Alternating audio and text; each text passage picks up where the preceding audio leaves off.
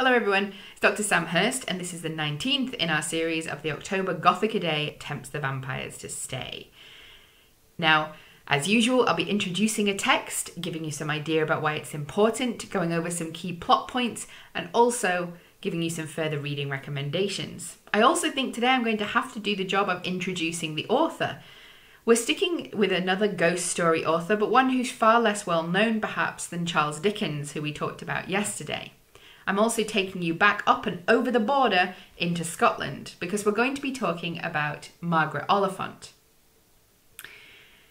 We're going to not be reading a beleaguered city itself, but rather one of the stories in this collection, The Land of Darkness, which isn't a ghost story proper, but I'll explain in a minute why I've chosen it. And she did write a number of other ghost stories. Now, Margaret Oliphant didn't just write supernatural fiction. She was incredibly prolific, writing novels, many domestic novels, also over 100 articles, biographies, and histories. Margaret Oliphant was, in fact, working to live and also to support her family. She had a bit of a rough life. She married her cousin and they had numerous children, many of whom died in childbirth. Her husband also died young when they were in Rome for his health, and she was left with 3 children who needed her care and her support because she was left basically unsupported. We also find when she returned to the UK that she ended up supporting her brother's family as well, as he'd run into financial difficulties while living in Canada. So she was supporting a lot of people and writing often very fast and very on demand. Although her supernatural stories are often the exception to this, with her talking about them as her more personal work.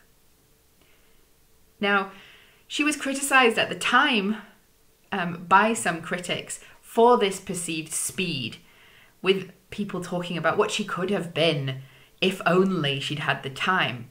But for me, Margaret Oliphant is one of my favourite supernatural writers of the 19th century, and I think it's a real shame that more people don't know about her.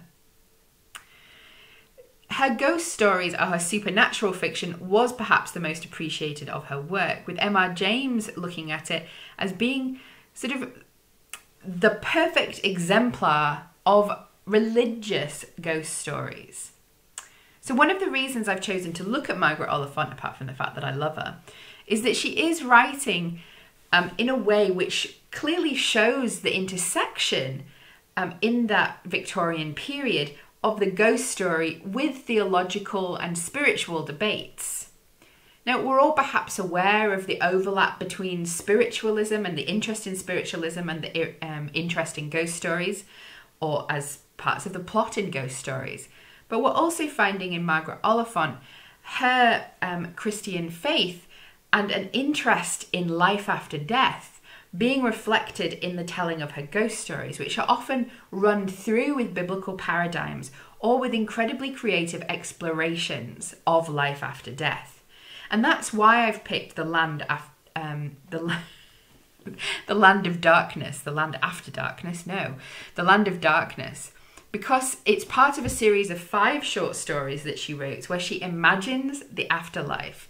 And the Land of Darkness is her imagination of hell. And it's truly very, very chilling and a very interesting and nerve-biting read. We are told the story of a man who just wakes up in hell, but he doesn't know where he is. He doesn't know what's going on. He wakes up in a city controlled by lawlessness, where there's no compassion, there's no pity, the strongest rule, and it's each man for himself. He ends up running away when he sees a public vivisection of a live human being, tries to stop it, and is being pulled towards the table himself. He runs out and goes to the next city, and then the next, and the next, each of them seeming at first to be a respite from the previous. So the next city is full of law and order, but also full of boredom and observation and cruelty. The next city is one of pleasure, but it's continual, unending pleasure with no breaks, no possibilities of meaning. And then he goes on to the next place, which is constant industry, but it's industry which serves no purpose. And he goes this round of hell all the while trying to avoid the mines, which are perhaps what is a more sort of traditional conception of that demons and hellfire sort of hell. So it's a really fascinating read, and it's definitely very gripping. I do recommend reading it and the rest of the stories in that series, all of which are available on the website for the Margaret Oliphant fiction, where I think pretty much all of her fiction is found online. I also recommend, if you're wanting to look at her ghost stories, a couple of different reads, such as Old Lady Mary, which is about a woman surprised by her own death. She hasn't made provision. The Library Window, perhaps Margaret Oliphant's most famous story.